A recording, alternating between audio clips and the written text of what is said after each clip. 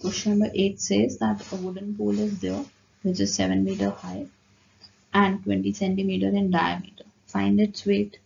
If the wood weighs 225 kg per meter square. So you can see that height is there which is 7 meter, diameter is there which is 20 centimeter. You can see कि units are different और यहाँ पे जो wood का weight है it is in meter cube. So ensure that you are changing the units in meter, all the units in meter. So this will be converted to meter, 20 centimeter will be converted to meter and it can be written as 0.2 meter and half of it will be 0.1 only, which is 0.1 meter. Then you have to find the volume, then only you will be able to find the weight of it.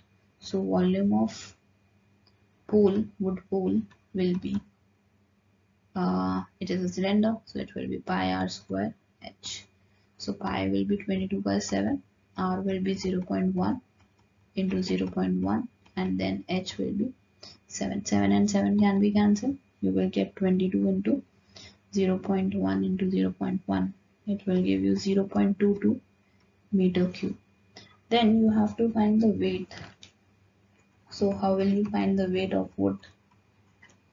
So weight of wood per meter cube will be equal to 225. 1 meter cube के लिए आपको दिया हुआ है 225 kg. ठीक है, but we have to find for 0.22. 1 के लिए इतना है तो 0.22 के लिए कितना होगा? You just have to multiply it with 0.22. 225 into 0.22 needs to be multiplied and you will get the answer as 49.5 kg. Weight of wood कितना हो जाएगा आपका? 49.5 kg. So yes, this is the answer for 8th one.